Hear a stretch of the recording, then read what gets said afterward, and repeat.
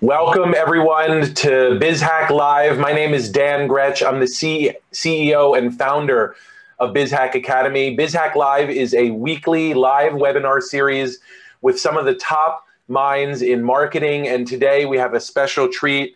I want to welcome Ed Delia of Delia Associates, a second generation B2B branding expert. And he's here to talk about how your B2B brand can accelerate its growth with good brand storytelling. One of my favorite topics. Great to have you here today, Ed. Great to be here. I wanted to welcome thank our partners who have helped promote this and make BizHack Live. We're now nearing our 50th webinar and we're in season 3. The American Marketing Association, South Florida chapter, the South Florida Integrated Marketing Association, and Miami Marketers, as well as CIC, which is a co-working space, and Creation Station, which is in Fort Lauderdale, associated with the library. I also wanted to announce an exciting new partnership with the Idea Center at Miami-Dade College.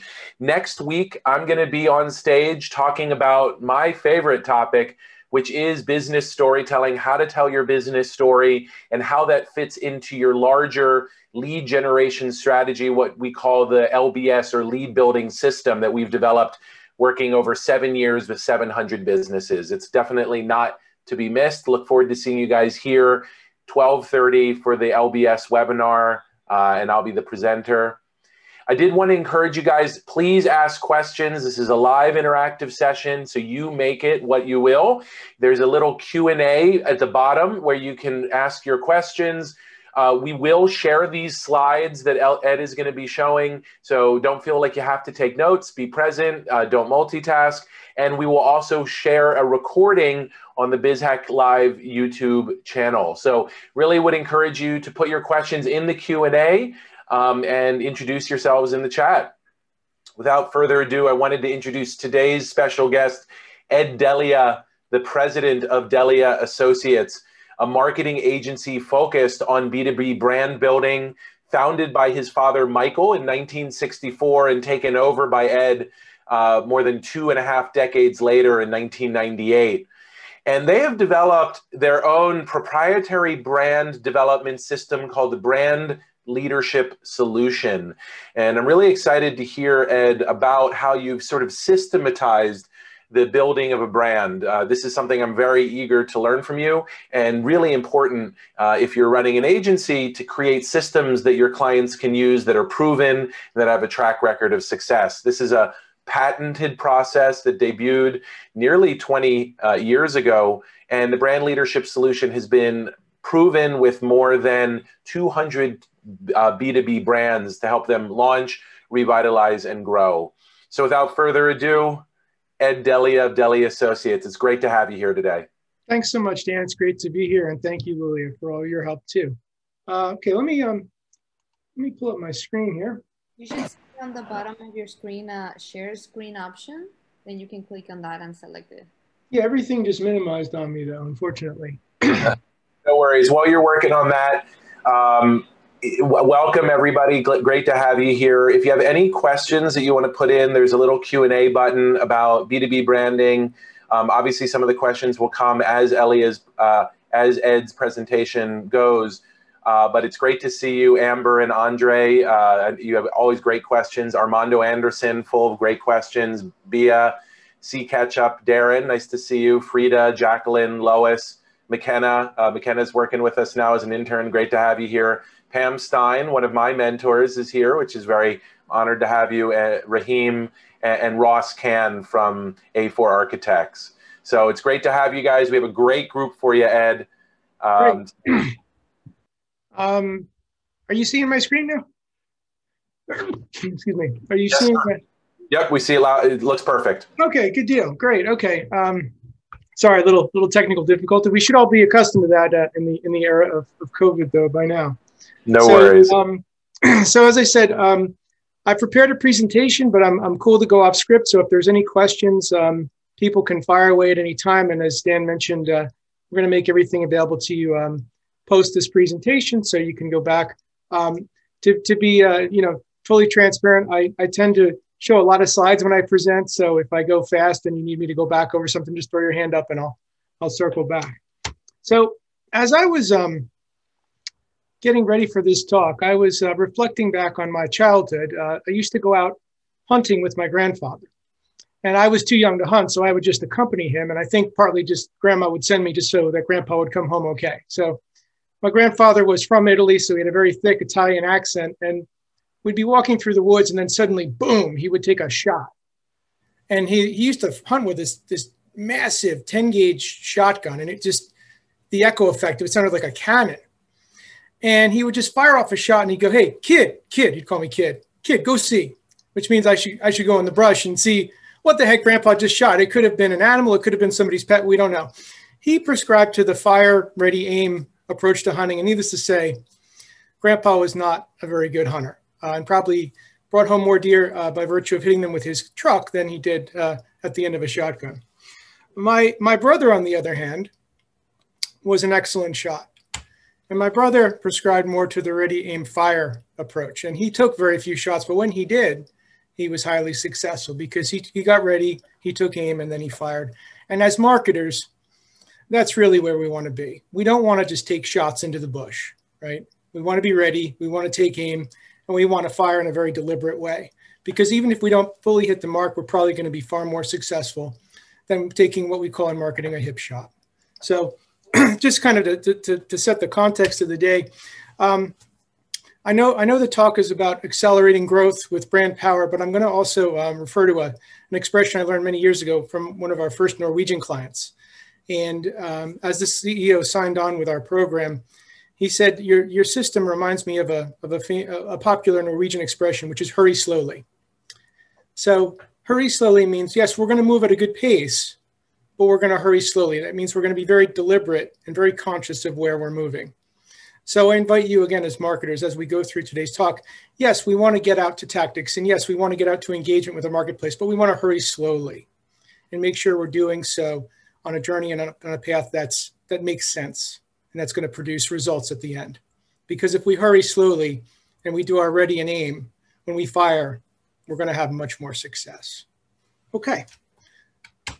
So accelerating growth, we're going to be talking about brand power. And a few fast facts about, and Dan touched on a lot of this, Delia Associates has been around since 1964. We're based in White House, New Jersey. I'm a second generation, so I bought the business from my father, Mike Delia. Right now we have 14 humans, and on certain days you could see a little Bichon named Jeter running around the office. So that's our mascot. Our expertise is B2B branding. So if you happen to be representing a consumer brand, I'm not saying that none of this content will be relevant. I'm just saying that our expertise is B2B branding, and that's really where we focus. Our longest client relationship is 30 years, and our top 10 average is 10.8 years. And across the last 27 months, we've won 37 awards, both national and global, for B2B brand development. And that's not me bragging, that's me maybe bragging about my team. I've got a great team, and I really can't take the credit for that. I really have to give them the credit. They're fabulous, and they do remarkable work. Some fun facts about me. I'm married to Lori, my wife, who is also our VP and General Counsel. So we're a husband-wife team. So she works in the business with me. We have twins, and that's why we became a husband-wife team. So she joined us about 16 years ago. The twins are 16, and we sat down one day, and she said, I'm a part-time mom and a part-time litigator, and I'm not happy in either camp. So I said, well, why don't you come into Delia Associates, and we'll work on this together. And that's how it's gone. One of my favorite places in the world is Cooperstown. So I have a love for baseball, and you might see remnants of the diamond in our logo is not by chance. It's about precision and the precision of the creative process, and also a bit of a nod to baseball. In the last 2 years, I've lost 84 pounds. So you're seeing a lesser version of me. And when I'm not building B2B brands, you might find me fishing or snowboarding. I went to Dickinson College, and I hold a professional certified marketer designation, which actually is from the American Marketing Association. So today, this is what we're going to be covering. Understanding brands. So I want to give you a little bit of context. Planning for success. That's a little bit of strategy. And then we're going to end with marketing to growth ideas, which is more about tactics. Everybody good so far? Making sense? Good. So what I hope that you get, from this is I'm a rather pragmatic marketer. So I'm not the guy that's going to give you the whiz-bang killer idea per se. However, what I hope to do today is connect some dots for you, maybe create some affirmations of things that you thought to be true or believed to be true, and also hopefully come away with some new learning. And if you do have that aha moment, I'm delighted. So I hope you do. So, you know, Ed, I wanted to pause just for a second because I loved that introduction. And what I loved about it was how human it was. And, you know, you talked about family, you talked about your passion for baseball, you talked about losing weight and how proud of that you are. You talked about your team. And it's beautiful. You really have you're really showing that B2B brands are really about human to human, and that if you can connect one human to another, you can create long-lasting relationships. You know, it's an extraordinary thing, guys, for an agency to have decade-long relationships with clients. And so I just wanted to take a quick point and just say that is the way you introduce yourself. Congratulations. Thank you for that. Thank you. And you raise an excellent point. We often say that the true B2B is P2P. It's person to person, because ultimately most B2B engagements come down to two people making some decisions about whether or not to move forward on an initiative. So exactly. You're not selling to a company, you're selling to people inside of a company. Yep. And we are going to touch on building a brand persona along the way. So thanks for teeing that up then. So I thought it would be helpful.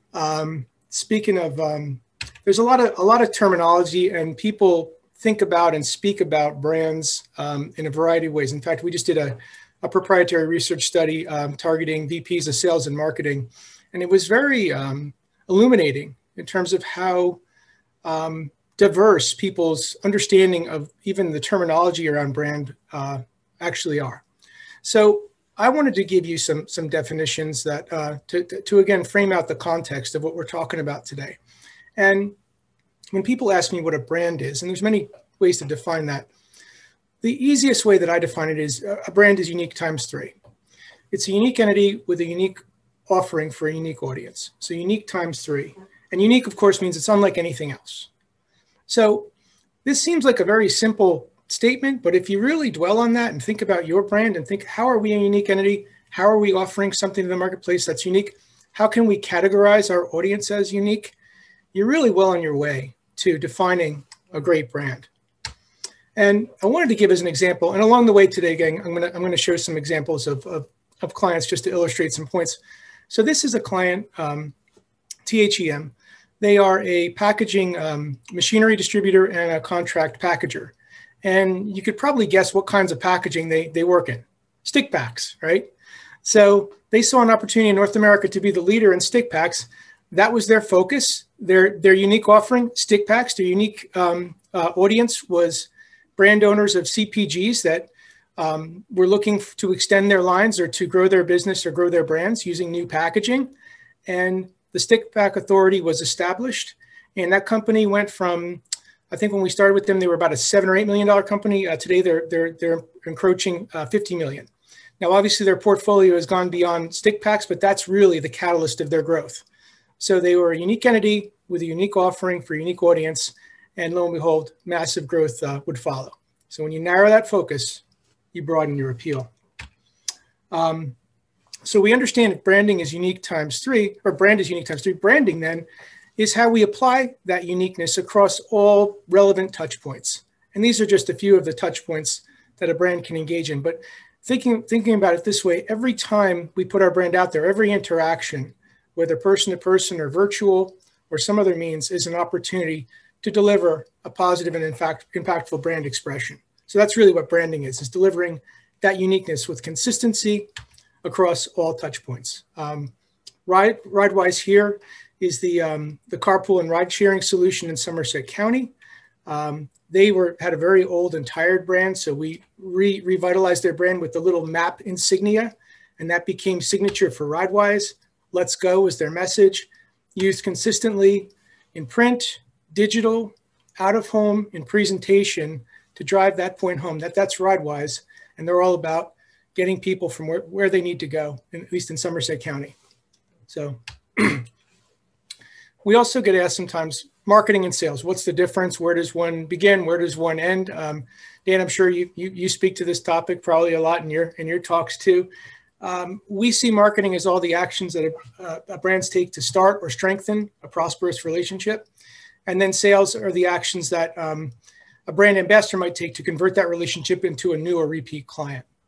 So that's really how. So really, as a brand owner, if you're ever faced with a question of, hey, do we pursue this marketing tactic? A great question to ask is, well, how will it start or strengthen a prosperous relationship?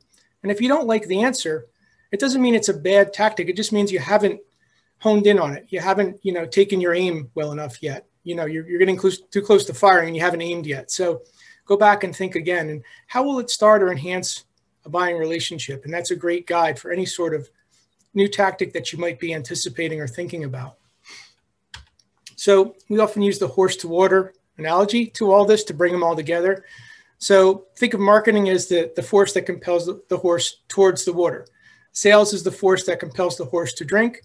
Brand is, if there's more than one well, how the horse decides which well to drink. And branding is how each well makes itself look more attractive than the other to the horse in question. So if the horse is a thoroughbred, he might go for the Evian well. If it's more of a fun horse, it might go to the store brand well. Or if it's somewhere in between, they might go for Poland Spring, right? So there's different choices in the marketplace and different brands for that horse to choose from. And brands and branding is how that horse decides which one is the brand of choice for me. When we talk about brand development, and that's largely the business we're in, that's really the purposeful creation of distinct brand positioning, messaging, and style to engage ideal audiences, both on an emotional and functional level. And that's important, emotional and functional. I was just actually having a conversation with a prospect this morning, and right away I knew that the marketing was done in Europe. And I could tell because Europeans tend to have a much more emotive style. Now, this was a very industrial product. Yet if you looked at the website, you'd think that they were selling perfume. I mean, the website had flowers and children running around a tree and no indications of what the product was. And it was a B2B industrial product, but that's a very European style. They tend to go more to the emotional side of the equation. In North America, we tend to be more balanced, where we're looking for both emotion to lead, but function to follow closely behind. And this is our process, the one that Dan referenced before, the brand leadership solution. Discover, define, differentiate, deploy. And I'm just sharing this with you because this is going to be used as something of the context and cadence for which we're going to talk about some of the components of our process. And I'm going to give you some good takeaways along the way for things to think about, exercises you can do using our process on your own to start to think about your brand and get to that ready, aim, fire position and hurry slowly and get there quickly. So we often say branding without brand development is kind of like building a house without the blueprints and the foundation. It's not going to go so well. So if you've ever had a tactical execution that didn't go so well, it may have something to do with your strategy, and it may very well have something to do with your brand and how your brand was positioned. And it may not necessarily be the tactic at all. So always good to have that strong foundation. So making sense so far? Any questions? Everybody's good? Okay. My only question is was that a real picture? The one of that building? Yes. Oh my God. Excellent. Yeah, you really do need a solid foundation. You know, at BizHack, we call it the business story. You call it the brand. We mean the same thing though. Okay. Okay. Cool. Cool. So in terms of some of the components of brand, and I thought it would be helpful to just look at the construction. And I just took a client, Ford Corporation. They manufacture concrete fiber that's used to reinforce concrete flooring to make it stronger and also to last longer. So less repair, less maintenance using their fiber. And it's really remarkable. There's these little tiny synthetic pieces of coiled fiber that when they're mixed with the concrete, actually studies have proven that it actually enhances the strength of the floor and the durability and longevity of the floor. So a lot of their clients would be like a factory or a warehouse or a manufacturing floor, like a large square footage of flooring would be people that would use Ford as materials in their flooring product. So these are the components that I'm going to take you through, and I'm just going to take you through in an orderly fashion. So this is Forda's logo mark. So the the way in which the type was set up, we went with kind of a chunkier style because it is a construction category. And the mark has meaning. The mark is actually a bird's eye overhead of a cross section of one of their fibers because they're coiled up. And if you did a bird's eye in one of their little pieces of fibers, it would look kind of like this, like little coils and circles. So that represents obviously the fibers, but we said, you know what? We can extrapolate meaning there too. It also represents the people, and these become their circles of strength. And so what we're looking for is an opportunity to have some ownable brand value out of the mark itself. And we say these circles stand for leadership, the people, working in partnership with supportive products and service, driving innovation to deliver excellent products. And that became Forda's circles of strength. And that's very much tied to their core values and who they are as an organization. So we've really embedded a lot of brand value in a seemingly simple mark. That mark has tremendous meaning, both around the product and around the people. The descriptor then is concrete fiber. So a descriptor often lives with a logo to be the most functional definition of what the brand does or how the brand serves. This is important because if I didn't put the word concrete fiber under Forda, Forda could mean anything. We have a longstanding client, Meyer & DePuy.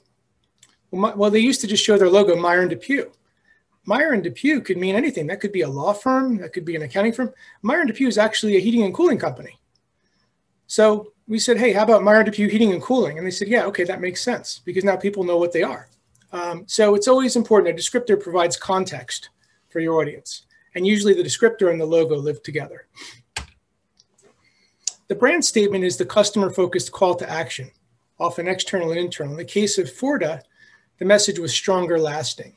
And across all their divisions and all their products, they're all designed to be stronger and longer lasting. So it was a little bit play on longer lasting and stronger. So stronger lasting became their message.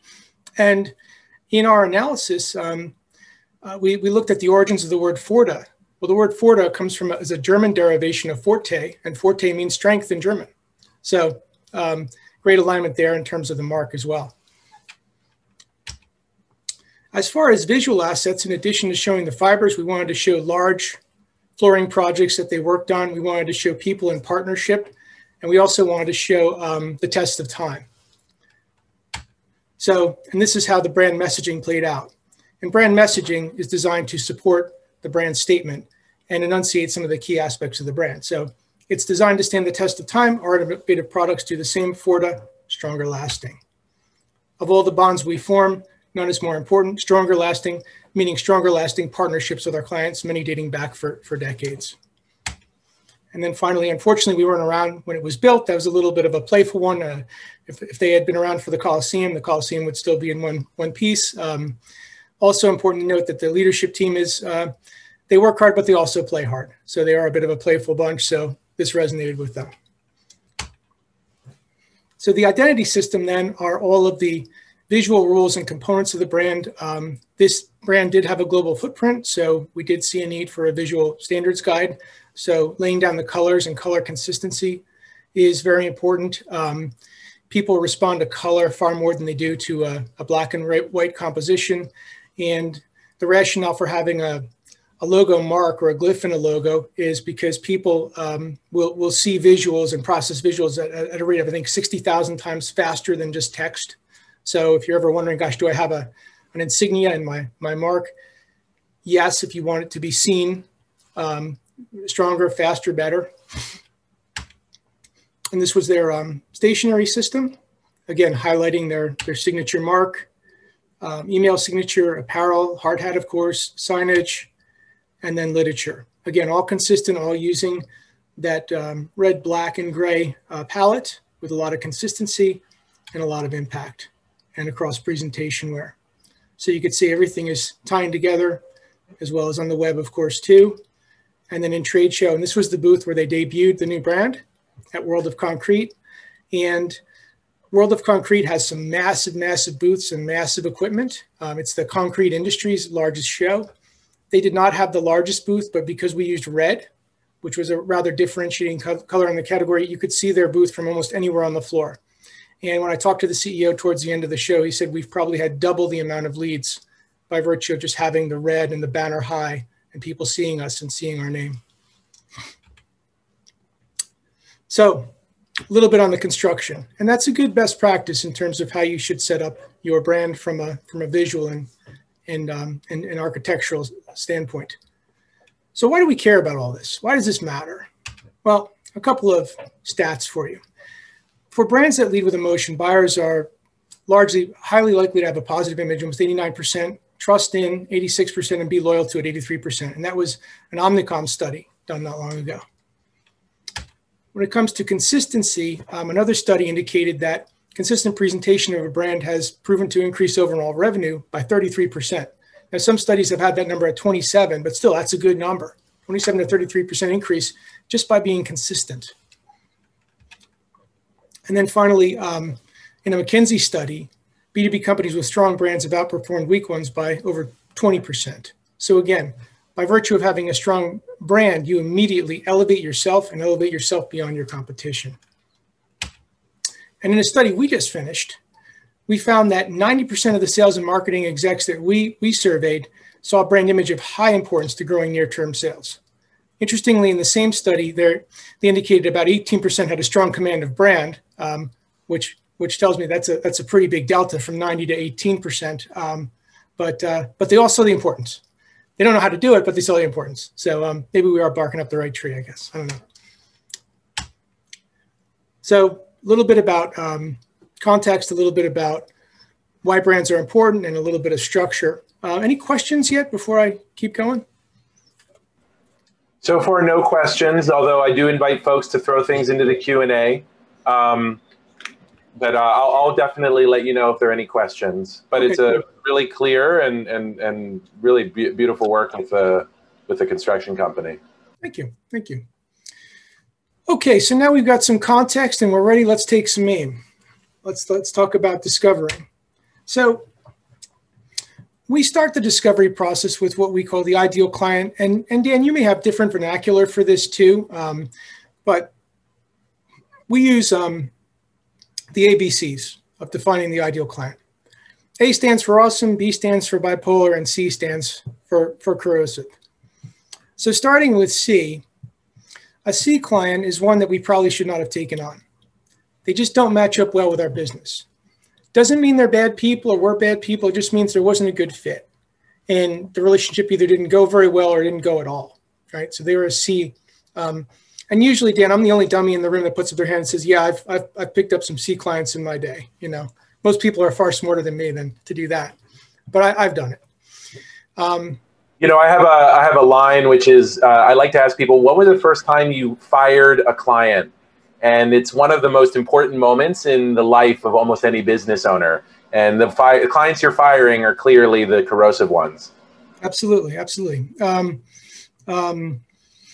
I think, you know, fire is always a strong word. So I think of it as, you know, maybe politely parting ways because I can honestly say that there's a client that I politely parted ways with, and they came back and we ended up having the most delightful relationship I could ever dream of with a client because we politely parted ways. And believe me, Dan, I wanted to part ways in a far less than polite way. So that was my wife, Lori, saying, this is a time to show some restraint and stay professional and stay true to your values of professionalism. So, so C clients, yeah, we don't want to build our brand around those. We also don't really want to build our brand around what I call B or bipolar. And I can make fun of bipolar because I'm a little bipolar. I think everybody in my industry is a little bipolar, so it's okay. B means that we never really know where we stand. So I can distinctly think of a client that was a B client because I honestly would go to their office for a meeting and I'm like, I don't know if he's going to fire me or hug me. And depending on the day, you'd either get, you know, hugged or not hugged. And it was, you never know your footing. You never know where you stand with them, no matter what you do. And they can be very frustrating, but they're a B level client because they're not great, but they're not corrosive. They're in the middle. A stands for... And before we do have a question about the C corrosive clients, which is how quickly can one recognize that they have a C client, which I think is a great question. Just how do you know? Well, hopefully they're showing signs in the prospecting phase. So I'll give you an example. I will usually not take on a prospect if in the first meeting I discover that they've been through 4 or 5 other agencies in the last 4 or 5 years. You know, or I'll straight out ask them, like, what happened in that relationship? Because those relationships are two-way streets. So what happened, and why do you think the relationship with us is going to be successful? Because if they keep having problems, that means they're probably not going to be happy with any sort of outsourced provider. And it probably means they should be insourcing the discipline because they're not happy with anybody on the outside. And after 4 or 5 attempts, if you're still not happy, there's something not right there. So a lot of times you can snuff that out in the prospecting process. Another, clear-cut sign is if you do onboard the client, you'll often hear, hey, it's our smallest client, but they're our biggest headache. So they've always got problems. They've always got issues. They're the ones that call, either 5:05 on a Friday or, even better yet, Saturday morning, wanting immediate answers, right? When they know you're not a business that operates, 24/7, 365. Those don't seem like real good relationships. Or if they're nasty or abusive to you or your people, those usually are walk away relationships. And as I say, fire is a strong word, but if you pleasantly exit or pleasantly part ways, everybody's fine. It's okay. So A is the kind we want. A is the love affair. A-level clients are the ones that we love working with them as much as they love working with us. They're the ones when they do call, you're happy that they call. And if they happen to call on the Saturday, you probably don't even mind because you love them so much. And if they're calling, they probably have a real emergency and they need your help and it's legit. Those are the ones we want. And there is a bit of a code to what they look like. So an A-level client will typically, and they don't have to be your largest client, but by virtue of the relationship, they'll probably become one of your larger clients because they'll probably grow. Because if you like them and they like you, it stands to reason you're going to do more with them. So they may not start out as your largest, but they might end up being one of your largest. They use you the way you're supposed to be used. They show appreciation for what you do for them.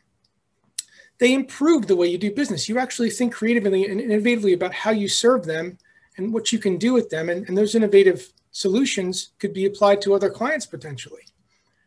They're willing to pay and pay on time and reward you for your efforts. And they're also happy to tell others about the positive experience of using you. And it's important to note that it's perfectly okay to approach an A-level client and say, hey, we love working with you. We love people working with people just like you. And if you have any colleagues that you think would benefit from an introduction, we're always grateful for that too. Good line of conversation with an A-level.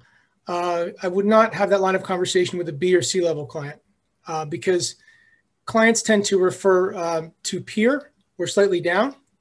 So if you go to a C-level and say, ask for a referral, they're going to give you another C-level and you don't want that. Or a B-level will give you another bipolar client. You don't necessarily want that. But A-level, yeah, they're going to lead you to other great clients, and they always do. So there's tremendous value in understanding who your A's are. And a great exercise is to just do an A, B, and C on a piece of paper, draw lines down, and actually write down the names of your A-level relationships that are that love affair, and then the B levels and then the C levels. We did this exercise with an IT company, very successful IT company, good size. They were growing. And when we did this exercise, the 2 managing partners kind of had a bit of a white-looking expression on their face. I'm like, what's wrong, guys? They're like, we did this exercise. We only put 2 clients in the A category. I'm like, okay, it's good to acknowledge, but that's okay.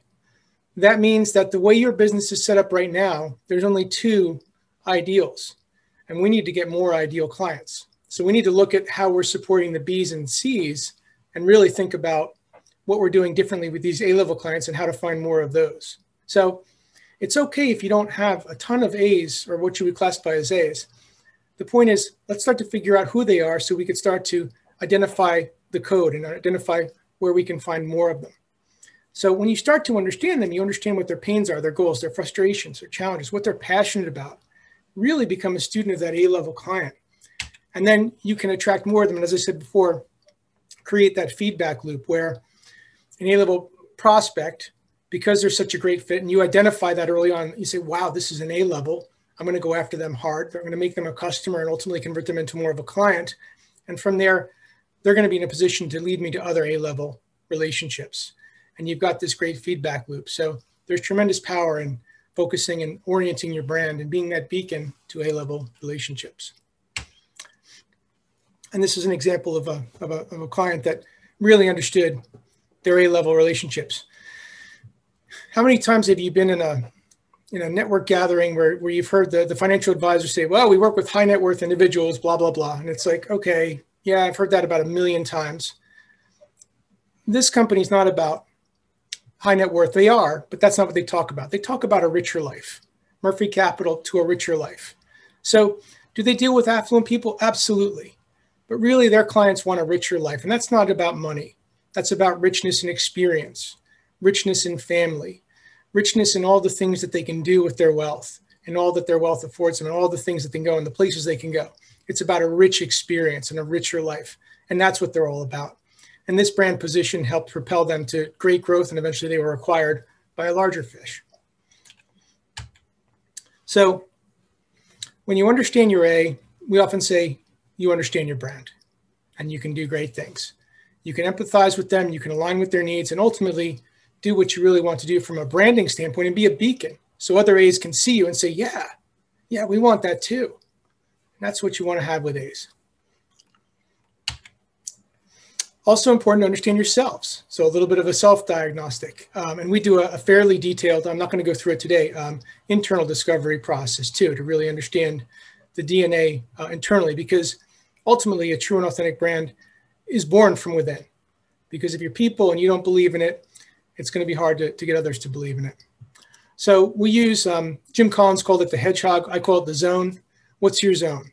What is that intersection of what you're best in class at, most passionate about, and also most profitable? So if you take Delia Associates, obviously it's brand development, more specifically business to business brand development.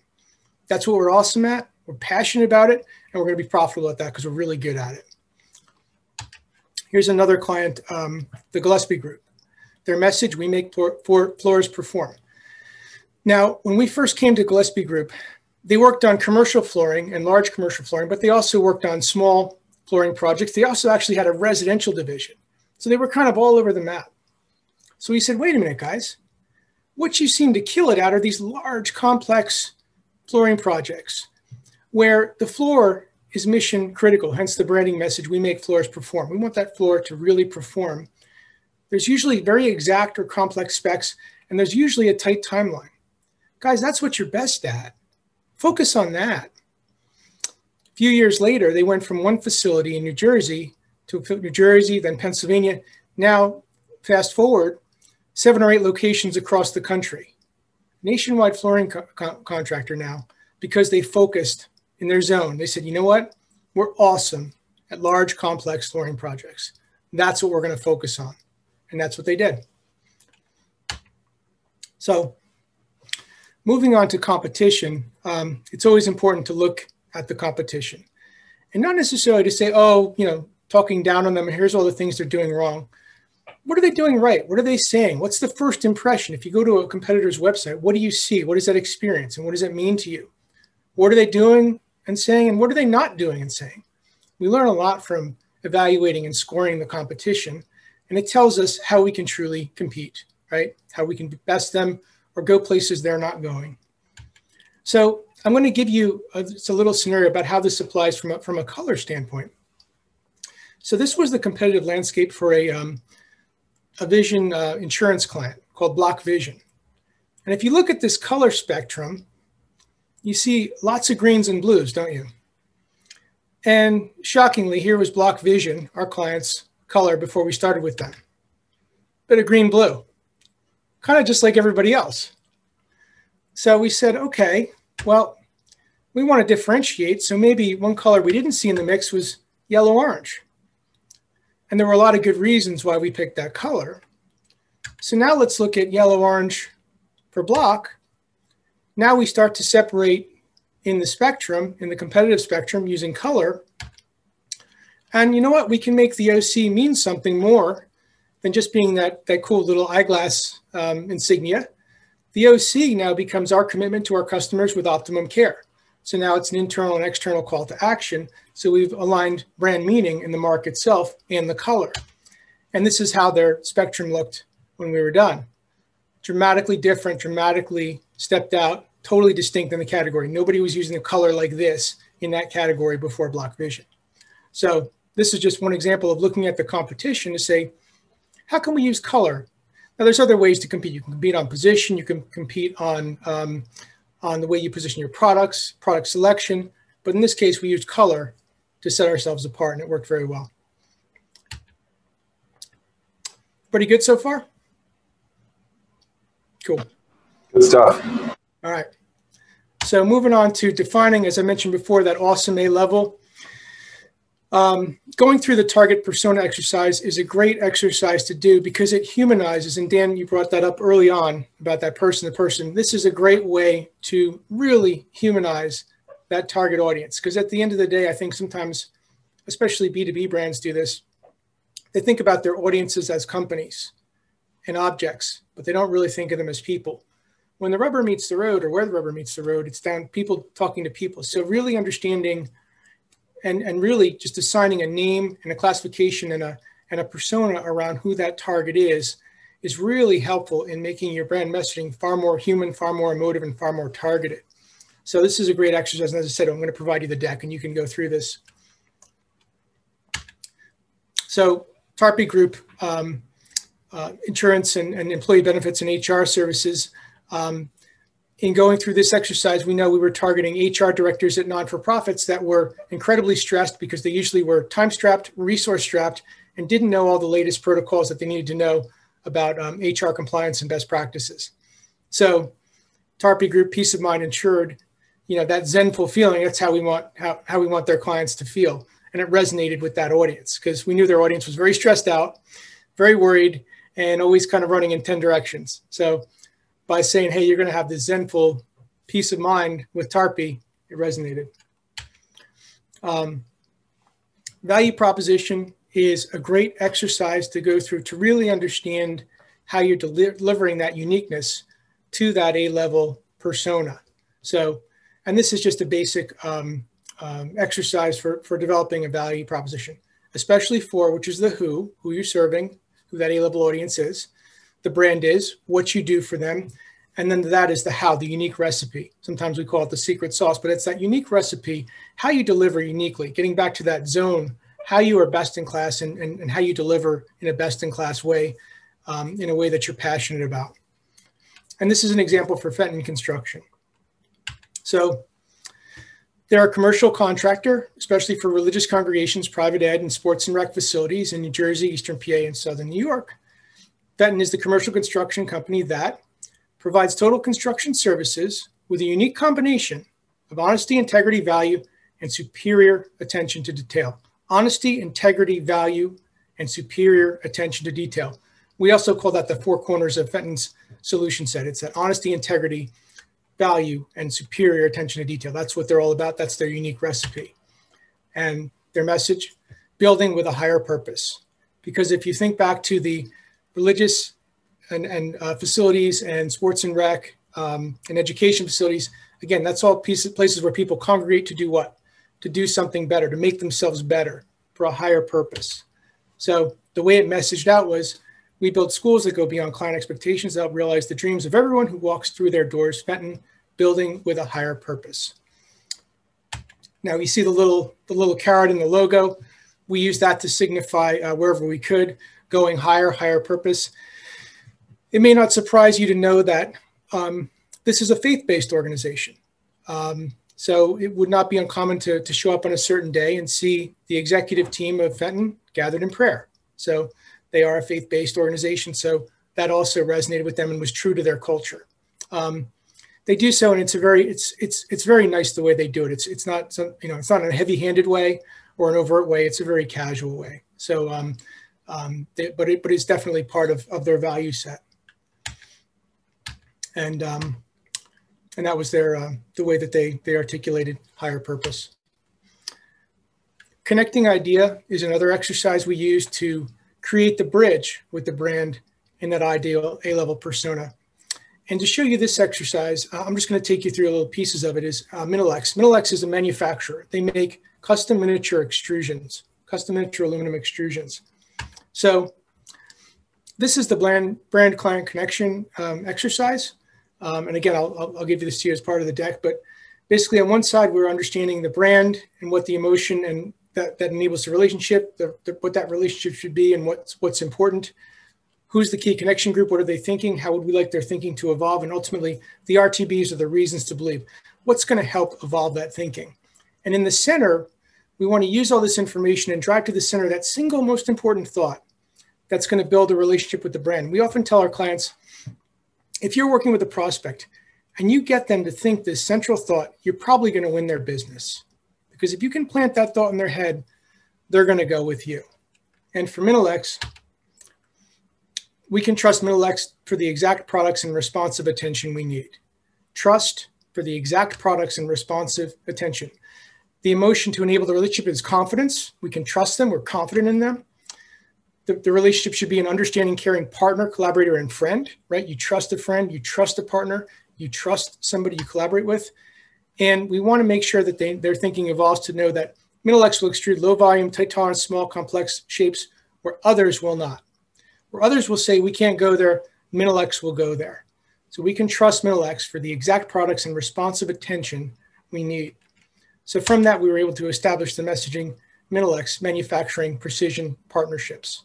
Again, those words coming right out of that connection statement, precision partnerships, because you want more than a part, you want a partner, Minilex, manufacturing precision partnerships. And this is the way it laddered out to creative, web and digital. Again, all about making precision partnerships. An important point about Minilex is that true to their brand message, once they establish a relationship, they keep it for a really long time. So one of the most important data sets that we look at is new client starts. And we were able to increase new client starts last year, I think, by 36%. So they were very excited because every time we get a new client start, we know we're going to keep that client for them for a really long time, or until that part expires or is obsolete or they go out of business. They're going to keep making that part for a real long time. So new client starts and starting those new relationships is always very important to them. So we talked about discovering, defining. Let's talk about how we differentiate. And if you've not read Purple Cow by Seth Godin, I know it's been out there for a while. I actually met Seth Godin when he was first putting that book out. Very unique individual, Seth Godin, as are many of the people that write really good marketing books, but but he writes a good book. And you know, the saying is every brand is remarkable, but what's remarkable about what's the remarkability of your brand? Why would people take note of it? Why would people talk about it and remark about it? And we enunciate remarkability through messaging and visuals. So this is a tool we use just to build out messaging in a very textbook formal way. And I just wanted to share that with you. So from the descriptor, which as we talked about before, was the functional statement of what the brand does, down to the brand statement, which is that call to action, key messages which support that brand statement, supporting messages which enunciate further the key messages, and then supporting content and content topics. It all ladders down and it should all connect back to the core brand message and the core descriptor in some way.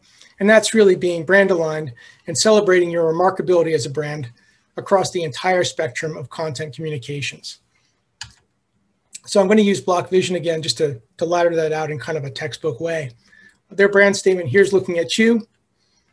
Their descriptor is comprehensive vision benefits. One of their key messages, we focus on you so you can focus on life.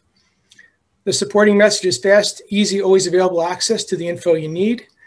The way we support that in content is highly experienced reps, an advanced provider search, which they had just launched at the time, 24/7 assistance, a member portal, which they also launched, multilingual, and hearing impaired able. And then the content topics ladder out from there. So this is a very kind of formalized way to build a messaging infrastructure that's totally brand aligned, but says all the things you need to say and make sure you're maintaining that remarkability at every step down the content chain. Making sense? Absolutely. Okay, cool. So from a visual standpoint, differentiating visually too. So this was 4 quarters. It's a relatively new client. They're a commercial HVAC client. And much like Block Vision, in their category, everybody's using red and blue.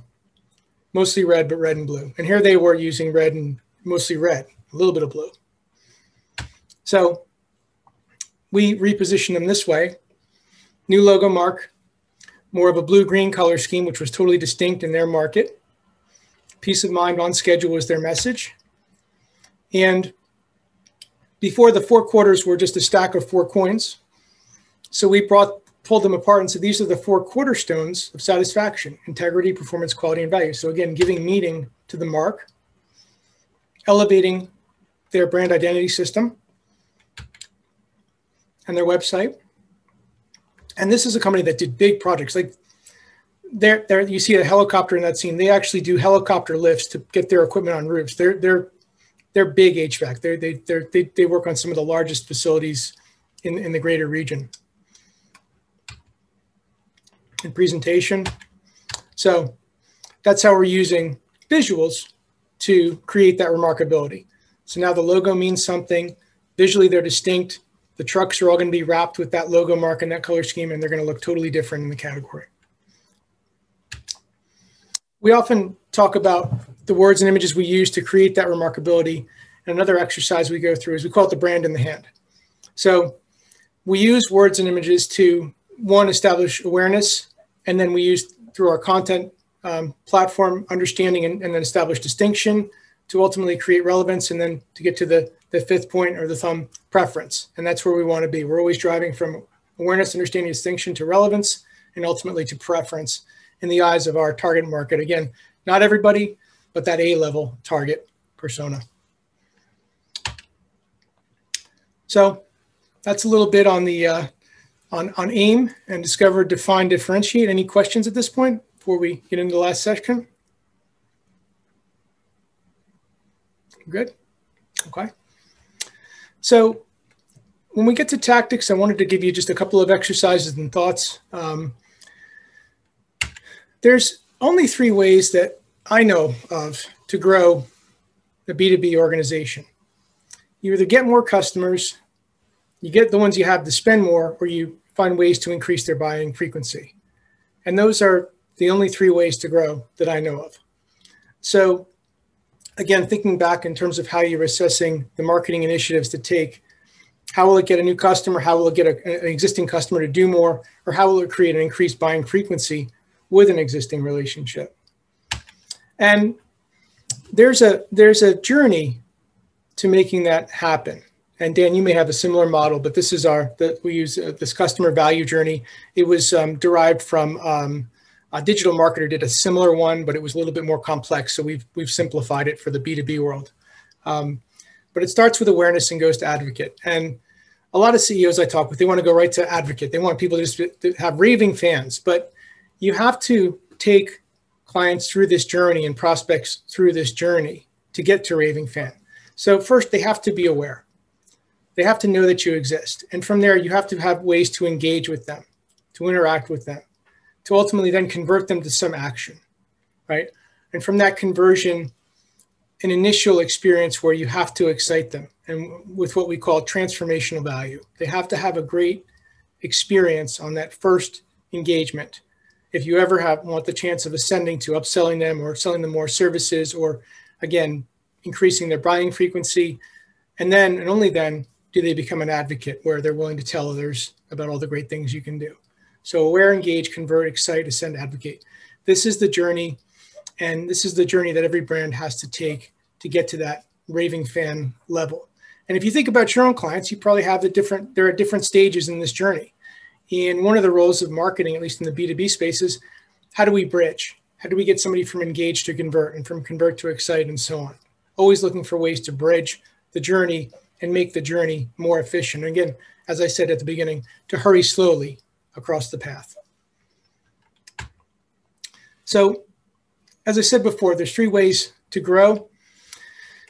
We've mapped out 45 tactical ways to support these 3 ways. So, and we've laid them out here. And again, I'm going to share this with you, but there's 20 ways that we know of to get new customers.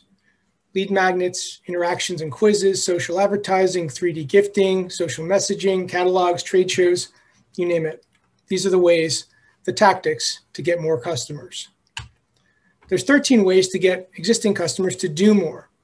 And these are some of the ways. And then there's 12 ways to increase that buying frequency, to get them to do more on a frequent level. And that could mean different things to different companies. That might mean a subscription. That might be a long-term buying agreement. That looks, a bunch of different ways, but there's many ways to increase the buying frequency. So this is some guidance in terms of which tactics are right for my business. Well, what are you trying to do? If you're trying to get more new customers, that's where you focus. And again, making sure that you're connecting the dots to that core brand message, and then hurry slowly and execute. So I'll leave you with one final case study, D&E Consulting. D&E started from very humble beginnings. The D&E stands for Donna and Ed. So it was a husband-wife team that started the business as a small consulting practice in the human resource capital management. So they provided software solutions to HR departments. When we first came to them, their previous mark was on the left, and they were almost embarrassed of their brand and brand messaging.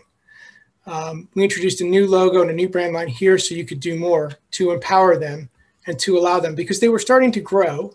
It was beyond the Donna and Ed show. It was now, they had a staff, they had about 15 people. Now I think they're up to like 50 or 60 people.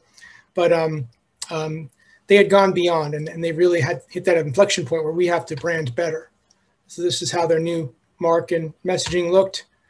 And we used the plus sign as an active. So again, that remarkability was the plus sign. So that stood for more. So everything that they do from a brand standpoint, there's some plus sign that's integrated in, and it's integrated into their logo as well.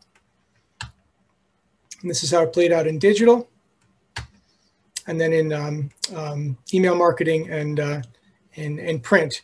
And even their unique process, we branded as the Performance Plus process. Again, bringing that plus sign into the mix and integrated it into their entire mix. And then they debuted at their first trade show. This was their trade show booth as we were setting it up. And to dramatic success, over 500 quality leads from that debut. And that took them to a whole nother level of their business. So that's just an example of using some of the ways to drive the brand forward. So summing it up, we talked a little bit about the terms, how a brand's constructed and why we should care about brand. We talked a little bit about getting ready and aim, discover, define, and differentiating, and then deploy. 3 ways to grow, the customer value journey, and some growth tactics that are aligned with those ways to grow to help you understand how to channel your marketing efforts for maximum effectiveness. Knowing that you can't do all 45 most likely, but helping you pick the ones that are most relevant to your business. And leave you with a quote from Albert Einstein: you never fail until you stop trying. So this is iterative. This is not easy. So it's okay to fail. Just keep trying. And again, if you hurry slowly and you stay on the path and you focus with intent, you will get to where you want to go. I promise you that. With that, I say thank you. And as a heads up, if you go to delianet.com/bizhack, you'll be able to download the full presentation. Thank you. Any questions?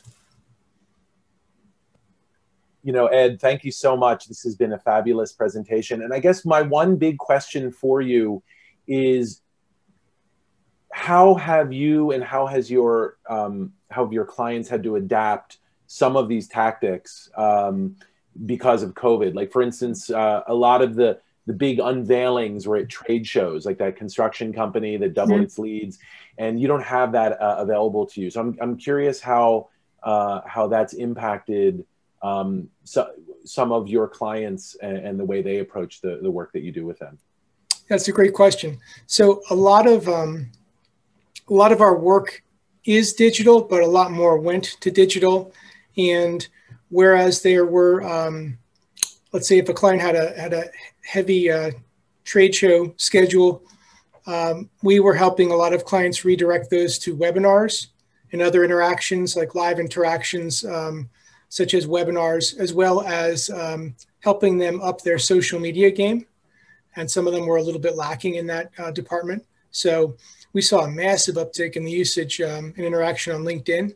So we were running a lot of LinkedIn messaging campaigns for clients and other LinkedIn advertising and linking them back to webinars and other virtual but interactive experiences. So that's where a lot of that activity went. And lo and behold, a lot of our clients had great success with doing that and those experiences. And some of them said, gosh, this is a lot easier than getting 20 people to Atlanta, for a trade show and all the logistics and expense of that. So my guess is when and as this pandemic subsides, we'll probably see something of a hybrid of people will go back to events. I can assure you of that because we like to congregate as humans and be together. However, I think we're going to see a lot of these webinars and virtual experiences sticking around and evolving. Absolutely. And we'll close with, Ross Can asked a great question, which is when you create kind of a quote, perfect brand program, how do you stay connected with your clients when since your work is done? How do we stay connected with our clients? No, like you work with one of your companies and you create this perfect brand. Yeah. And which of course there's no such thing as a perfect brand, but you create a perfect brand. Then how do you then emanate that into the world is what Ross is asking. Like it's obviously not enough to create the brand. That's the foundation, but you still need to be in constant conversation, moving people along that customer journey. Yes. So when we're done with the brand development, then we go into the deploy, which is foundation and execution of the brand. And that continues to evolve. So we're always looking to be stewards of the brand message and the brand identity and looking for all the ways that we can evolve it and enrich it and entrench it in the markets that our clients serve. So that's an evolving. And then sometimes clients that we've worked with for a long time will reach a new inflection point where circumstances have changed and the previously established brand message and brand foundation need to evolve. Yeah. And we'll help them through that process too. And that usually is a good problem to have because that means that they've arrived to another level of growth or success in their respective market. Yeah. I am so averse to the word perfect in the context of marketing. There's just really no such thing. The work that you're doing, Ed, is beautiful, but it's also evolving, and it's constantly changing and shifting and improving as the brand itself and the marketplace evolves. Absolutely, and it always will because our clients aren't standing in place, and their competition and the market that they serve is not standing in place. So we're always evolving, and we're always learning, and we're always discovering new ways. But a lot of the foundational thinking and tenets of brand and brand development have remained largely unchanged. What changes is usually the delivery mechanisms. They change and evolve. Before my dad passed, we had a conversation and we were talking about the evolution of the industry. And he said, I don't know that I would really like the style of the work today if I was still in the business. And what he was referring to was the digital aspects, because my father was a bit of a show person. He was an awesome dude, person to person, great presenter, great guy to be around, like to have fun, and really made the magic happen person to person, as did a lot of his clients. And he understood that era very well. And I'm not saying that, that's a bygone era. In fact, a lot of people think when we talk about a demographic, millennials, they think, well, millennials are all digital and they're just teched out and they don't like to talk to humans. That's not true. When they do a lot of their homework, they do far more homework at the front end than than my generation, Gen X, or even the boomers. But when they're good and ready, they will absolutely pick up that telephone and talk to a person, and they have no problem with that. And that's a bit of a misconception about that demographic, and studies have shown that. Yeah. Absolutely. If you don't mind unsharing your screen, just so I can quickly run through a couple. Yeah, in fact, only about 1/3 of millennials fit into what we would call our stereotype of the kind of tech forward hip ennial. In fact, a lot of millennials, oops, and it looks like my video is stopped. Let me quickly, I'll share my screen. Just as a quick note, BizHack recently refreshed its logo from our, to add a little bit more of that Amazon orange, that kind of pop. And we did that because the purple and the blue tones weren't popping quite as much on the screen, which is where we transitioned a lot. And so as you can see with Lilia's screen, it's given us a lot more to play with as well as a company. And we use specifically the orange that Amazon discovered is the highest converting color. And they have something called the Bob, or the big orange button. So there's even a little bit of a digital marketing story behind the orange. Purple, on the other hand, is my favorite color. And sort of like, you know, if you run your business, you might as well use the color you love. It's also a royal color and a color that's just very meaningful to me. I remember when my daughter, she was 4 years old and she was in Montessori school, preschool, and she was saying, "Hey, Daddy, what's your favorite color?" And I had to like dig back into my memory bank to remember what my favorite color was. And so it was a really nice kind of daddy moment that was part of what inspired orange, purple. I just want to thank you. I just want to let you all know we are now participating in B2B training grants specifically related to companies 10 or larger, based in Florida or the 5 boroughs of New York. So if you fit into that category, please reach out to us. We do have some grant funding available for workforce training. I did also want to share that next week, I'm going to be presenting the lead building system. Would love, Ed, for you to come back or send somebody. This is our approach to lead generation and how we have, after working with 700 businesses, basically take Ed's beautiful brand and story and then put it out into the world to attract new customers to sell to strangers. The week after that, we're going to be talking about LinkedIn, another big B2B topic. It's become a much more important channel in the last year. It's probably among all the marketing we've seen, LinkedIn has really grown in importance. It's been a transformative moment. And the fact that they're owned by Microsoft, the software and performance has gotten a lot better as well. Invite for you guys to support BizHack and continue allowing this to be a community service throughout 2021 through the season pass. And we look forward to seeing you guys soon. Ed, thank you so much. This has been amazing. Thank you, Dan. Thank you all, and have a great rest of the day. Great being with you. Bye, everybody. Take care.